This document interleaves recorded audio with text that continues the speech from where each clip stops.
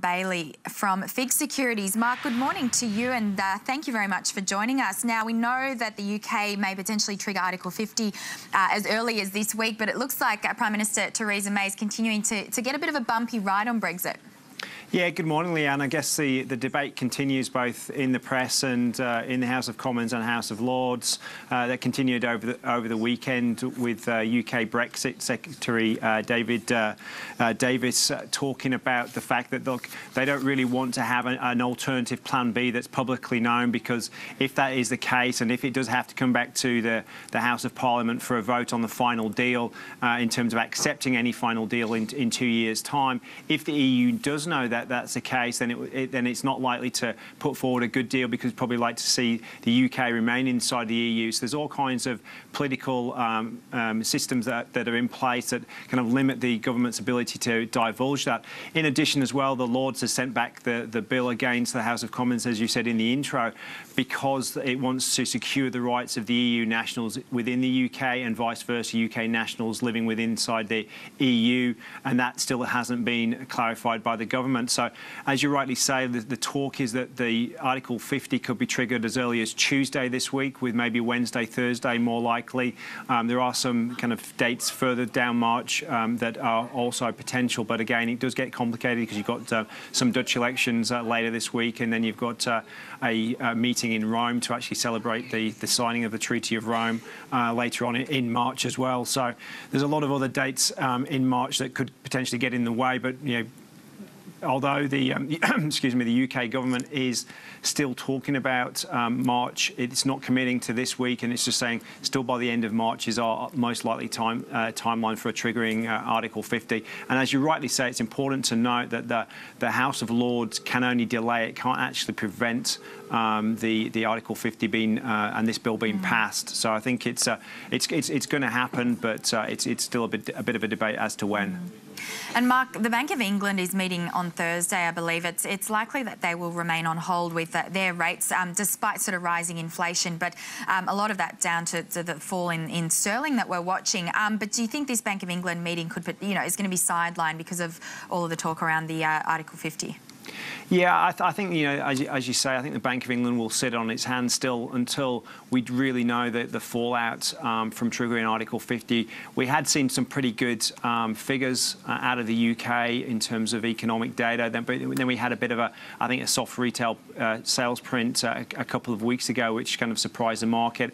And we are seeing, that increase in inflation, but largely due to the fall in sterling. So, the Bank of England will probably look through that temporary blip in those costs, because once that's worked through the system after a year or so, then the inflation will fall back down. But I think the Bank of England is likely to just still sit on the sidelines, just wait and see what happens in terms of the overall economic performance, following any triggering of Article 50, because it's still not sure in terms of what's going to happen. I mean, you still see in the banks debate, whether they're going to be still headquartered in London, or whether they're going to move to Dublin or elsewhere in continental Europe as well. So there's a lot of unknowns that still have to be played out, and the Bank of England has to be ready to respond to those.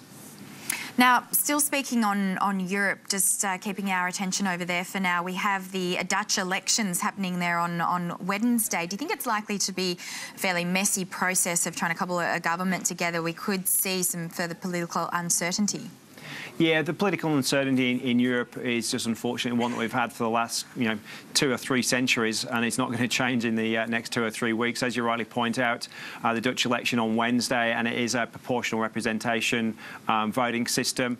At the moment, though, it does look like the anti-Muslim Freedom Party has fallen away a bit in the polls, and it's looking like the Liberal Party, the mainstream Liberal Party, will actually be the largest party in the parliament there.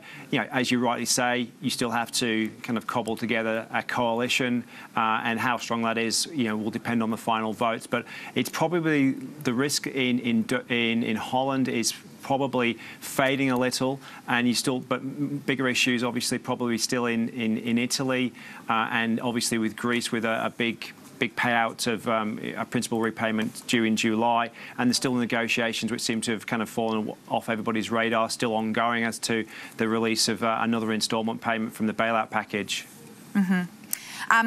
All right, now just a very quick thought from you. We've spoken a lot about these non-farm payrolls. The print that we saw overall, looked to be pretty positive, I suppose, there on Friday, but I think there is a growing conversation about whether or not the FOMC may be behind the curve when it comes to tightening rates.